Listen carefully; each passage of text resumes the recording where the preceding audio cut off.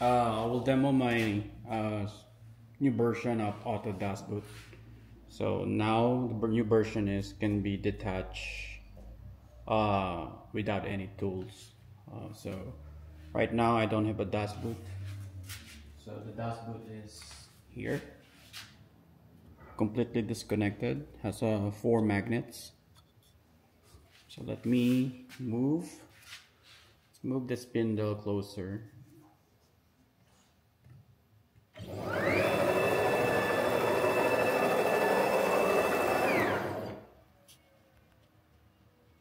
And so what I'm gonna do first is remove the spindle power, and then I need to lower a little bit the Z.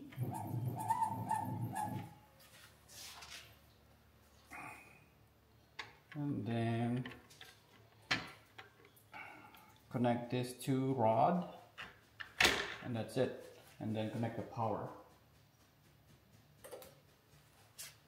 Okay, then let me connect the magnet brush too. And then from here we can set up we can set up the height using this knob, dial knob. So like for example, this is our material height, just for example right now. So that's it, and then we'll press it like 2 seconds. That will save the material height. So to confirm, we can test it. If we double press it, it will retract. And we double press it again, it will expand to the saved height. So that simulate, if I'm calling M8 for expansion and then M9 for retraction, which M8 is basically the plug where my vacuum is also connected. So let's try connecting the vacuum.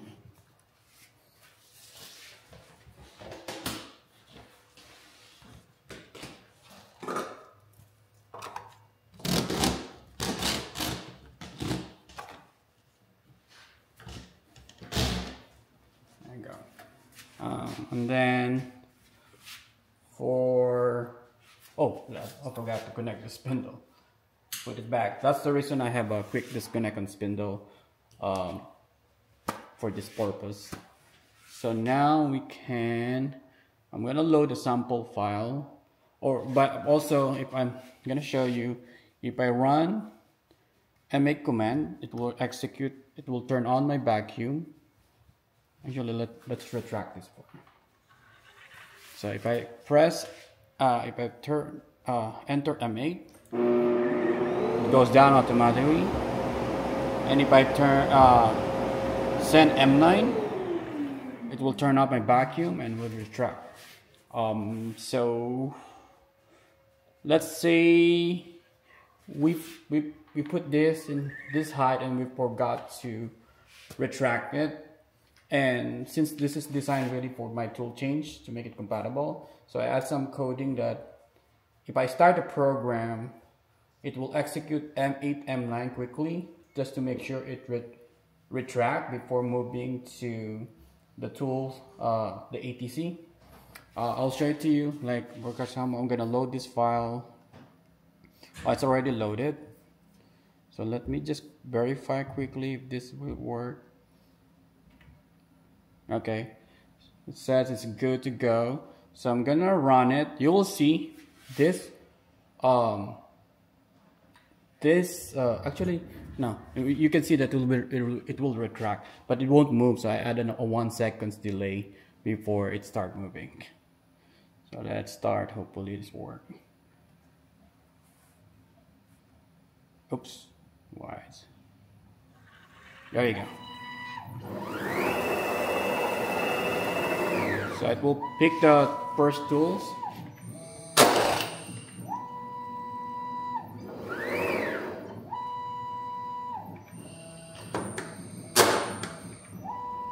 So I'm just gonna cut in the air.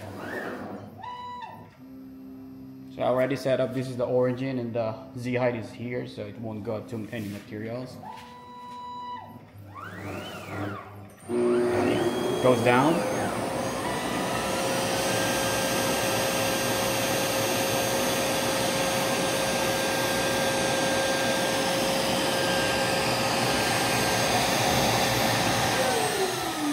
goes up.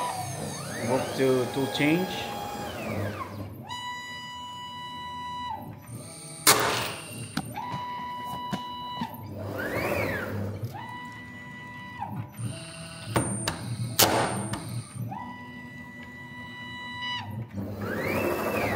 Go to the tool setter.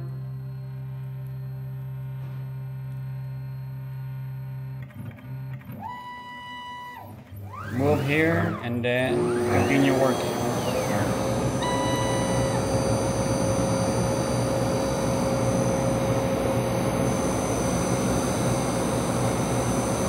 It's a camper bit.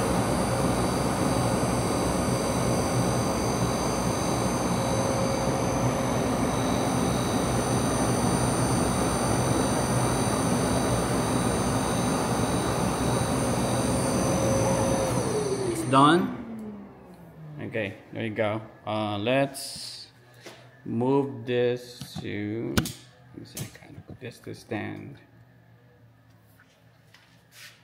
Have some macros here. Let's park it. That's it.